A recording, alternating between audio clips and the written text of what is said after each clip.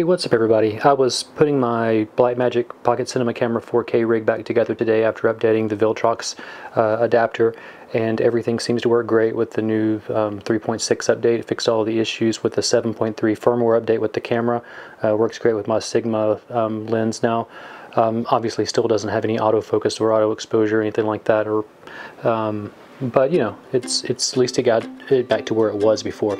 So YouTube keeps telling me that I need to ask people to subscribe to my channel if I want them to do that, so I would love for everyone to subscribe to my channel since most of my viewers are not subscribers yet. So if you don't mind, you know, at some point during this video, click the subscribe button, maybe the notification button, maybe that you like this video, something like that. That'd be much appreciated. Anyway, back to the video. So anyway, I thought I would do a quick video about this particular rig. I don't think I've ever done this before. So we'll just start with this. I've got the basic Pocket 4K camera with the old style SMALLRIG case. I think that they've redone this recently and kind of changed some things about it. I don't really have anything wrong with this one, and they're fairly expensive, so I don't really care to upgrade it.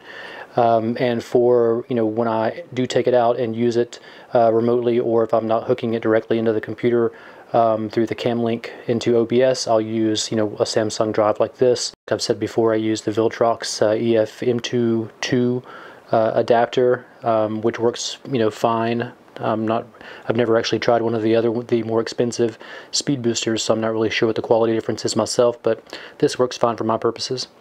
I mostly use this Sigma lens. This is the you know, the 18-35, the classic. This lens looks great. The aperture gets super low when you're using this adapter, and I, you know, have a basic rails system here. This is all SMALLRIG. This just kind of hooks onto this. I do have a little bit of a support for this adapter that hooks onto the main case, just kind of gives it a little bit of extra support. I use this Freewell ND filter, and I even use it inside because sometimes with my studio gear I will, you know, want to be able to see the lights on that, and when I can adjust this down, stop this down, it really kind of helps that. I have to kick the other lights up bright, but it does allow you to see that type of thing by using the ND filter.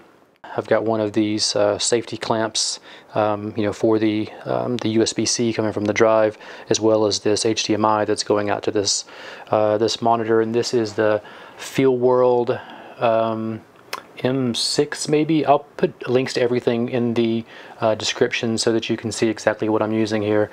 This thing is ultra bright, as it says. It works great. I use it for focus assist and also for some false color.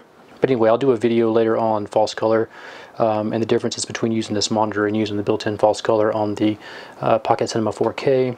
And I've just got this mounted here with a little arm, so I can swivel it around if I'm on the other side of the camera, or I can have it like this if I'm on this side of the camera, as I usually am, so that I can see myself.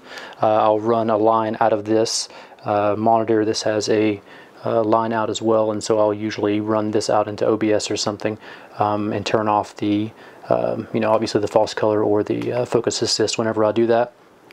And I've just got it on a tripod here, and you know, this works great. I really love this as a studio camera because it remembers all of the settings whenever you turn it off and turn it back on, and so I never have to worry about, you know, did I save those settings on that in that custom settings like I do on my GH5, what I'm recording with now. So anyway, that's a quick rundown of my camera. I hope that you know, you enjoyed this. All links are in the description. Let me know if you have any questions about it.